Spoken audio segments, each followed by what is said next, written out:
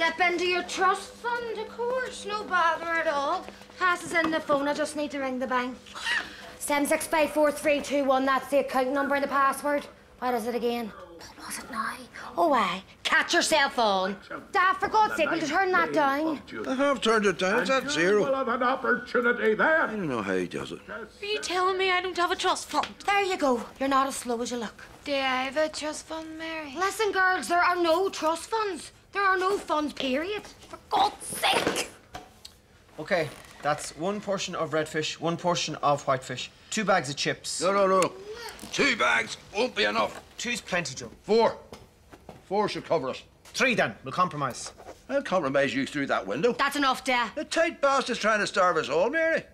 Okay, 4 bags of chips then. And I want 12 chicken nuggets, a small battered hot dog, plenty of onions, plenty of... Get a move on, Daddy. Like that, Chippy. Well, it's every man for himself on a Friday night. I am trying to concentrate here, Erin. All right, Mommy. All right, love. Did you ask about the trust fund? I don't have one. I take it that means I don't have one. For the love of God. Will 4 bags be enough? More than enough. I say we'd need 5 to be safe. Do you not think that? Stick down 5. 5 bags of chips then. I'll have a chicken fillet burger. No lettuce, no tomato, no cheese. I'll just write plain, will I? No onions, no cucumber. 1 plain. No relish, no pickles, no mayonnaise. No chicken. What do you mean, no chicken? Get that. It's a chicken burger. Of course I want chicken. What are you? A simpleton? Hello? No chicken. It's Uncle Colm. Well, I'm not taking it. I've been stung once already this week.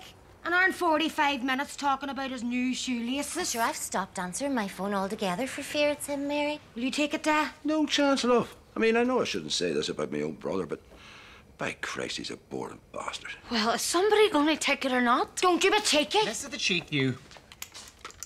How's it going, Colm?